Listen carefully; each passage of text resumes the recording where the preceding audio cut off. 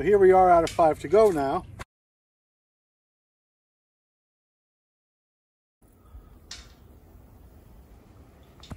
And on this stage, the plates are all at 5 feet high, but as they get deeper, as they go further back, as you're advancing 1, 2, 3, 4, left to right, the plates go back further, maybe 3 yards at a time, something like that. And it's an optical illusion that it's a little lower. Plus, you got to keep in mind that the bullet's rising. So where it impacts on the first plate, if you're aiming at the dead center, you'll hit dead center. But if you're aiming at dead center on the back plate there, the fourth plate, you're going to hit probably an inch higher because the bullet's still rising. You need to keep that in mind. Fortunately, if you're aiming dead center, you're going to hit it anyway because there's enough plate there, assuming you're on target. Again, horizontal movement of the rifle barrel. That's what we're looking for.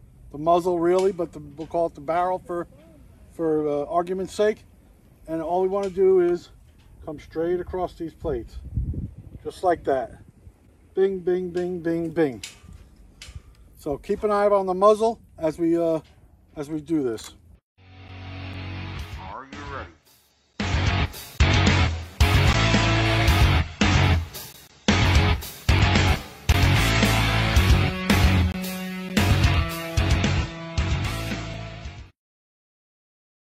I'm shooting this thing ice cold, so let's see how we do. I'll shoot it the way I usually do first.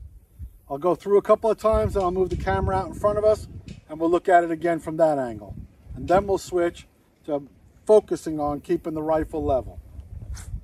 All right, here we go.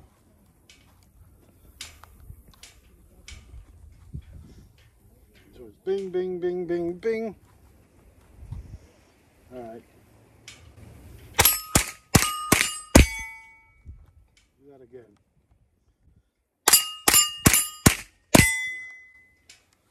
First time through I missed the second plate, second time through I missed the fourth plate. Let's do it again.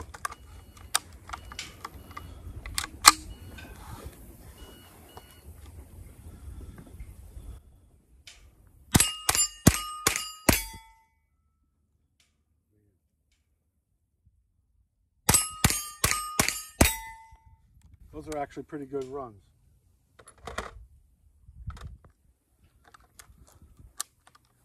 One more magazine, 2 more times through like that.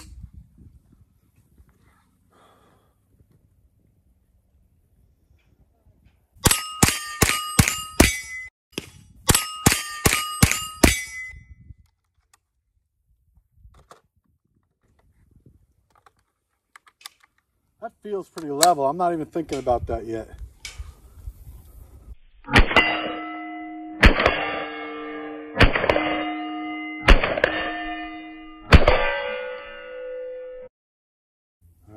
Let's get this buzzer involved.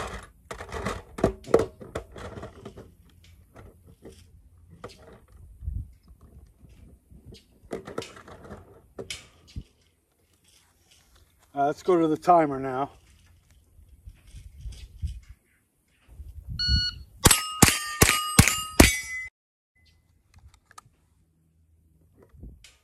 .225.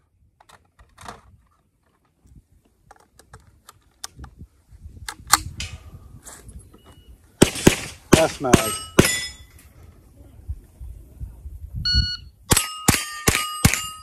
Woo! That was a good one.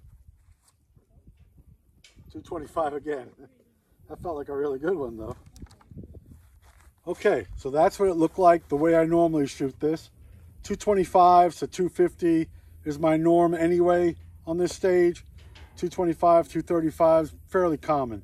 If you have a miss and you got to make it up, 250, 60, 70, who knows. 5 for 5, I'm going to go 225s or less even sometimes. So let's go ahead and reload. And now we'll come back and I'll put the barrel out in front of us with the camera facing us. And we'll see if that barrel's, if my muzzle is moving at all as we go through the targets. All right, so again, watch my muzzle. Make sure it's going straight across. We don't want any motions like this. We don't want any, you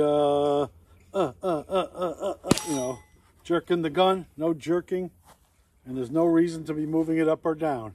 Straight across. Let's see how it goes.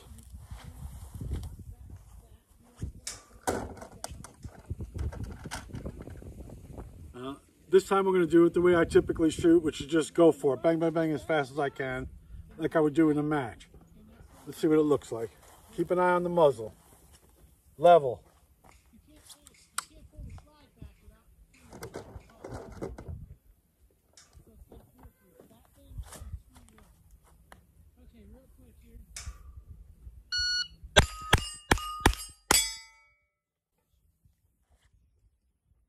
.219, that's a good time for me.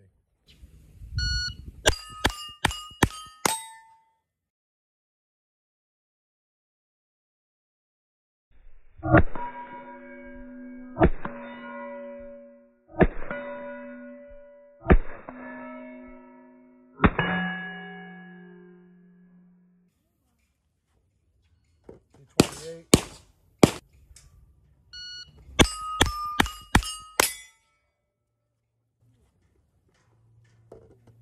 Timer didn't pick them all up, said 183, but I doubt it.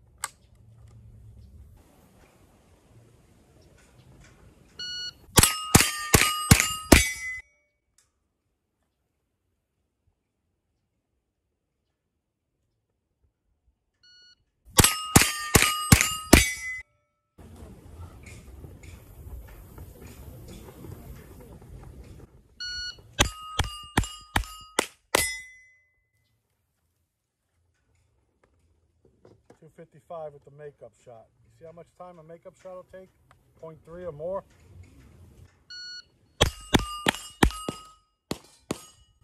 Ran out of ammo, but that was a good run. All right, I'm going to go ahead and reload and come back out, and this time we'll focus on moving straight across. Times are going to be slower probably because I'm focusing on a new technique and not the actual shooting. What you just saw was me just standing in the box and let it rip. I wasn't thinking of anything.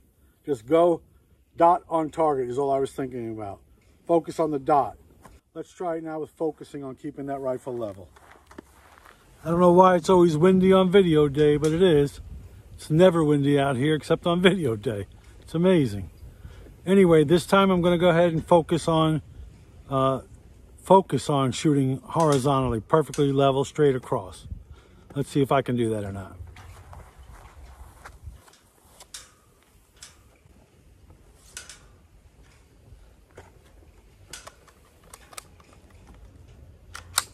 First couple without the timer.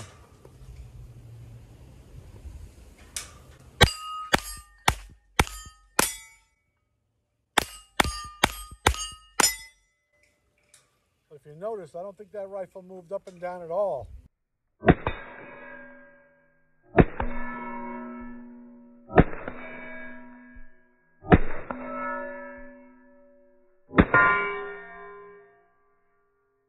It was slow, but that was the point, to prove all the targets are at the same height.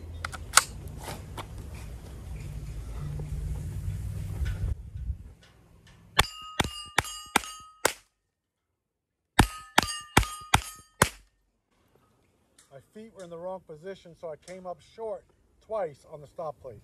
So I'll adjust this way some.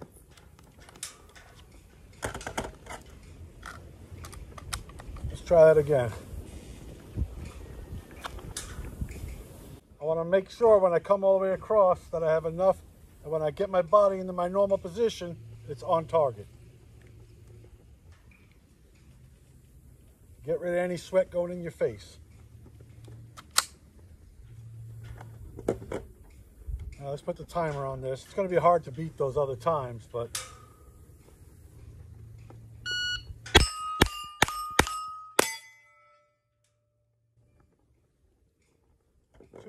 .254, going slow as the dickens. 5 for 5 though. I'm definitely on to something here, but we'll have to see as time goes on if I can actually build this concept into my shooting, making me a better shooter. Hopefully this video helps a little bit, and especially for new shooters, because get used to doing this right now. Don't wait, for more experienced shooters that have been doing it a certain way for a while. It's going to take them a bit to break this habit. of moving the gun up and down, if that's in fact happening. But for newer shooters, just get it in your mind right now that you don't move that gun up and down except on pendulum. And then when you're doing, even on outer limits, when you're running from box to box, the targets are the same height. You should really keep that rifle, you know, level as you can while you're running anyway. All right, TwoGunTerry. We'll see you out at the range. Take care now. That's all I have for now. Thank you for stopping by. And remember to like, subscribe, and do what? Don't forget to comment, like, and subscribe. Thank you.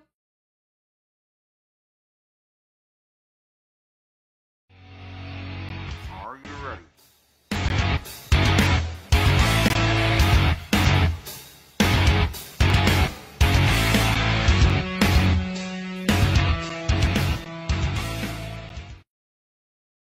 Bankrupt.